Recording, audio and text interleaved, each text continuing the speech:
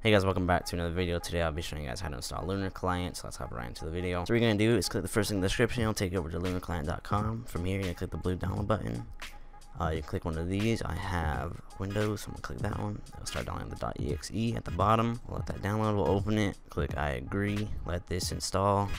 So this will take a little bit, so I'll see you guys once it's done.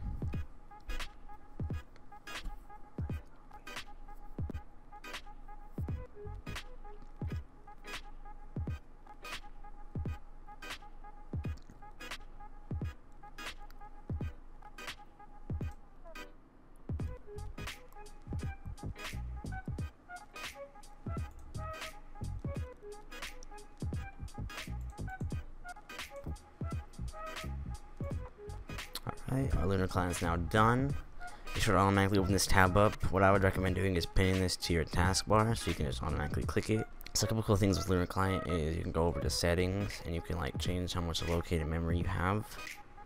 You can also change the directory, your resolution, and then hide the launcher. I'm just gonna be launching 1.18.2. So click that. It's gonna take it. It's gonna download everything, and then it'll launch you right into Minecraft.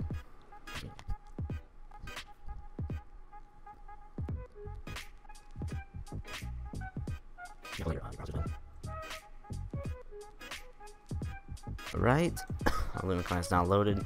It's gonna have you sign in. I'm already signed in. And now from here you can click single player, multiplayer.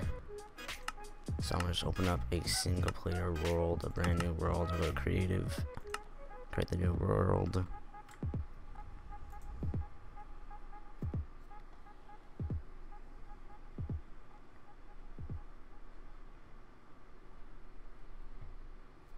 You can click your right shift and it'll open with Lunar emotes, cosmetics. You can edit around with all this. You click the blue button to move it up and down.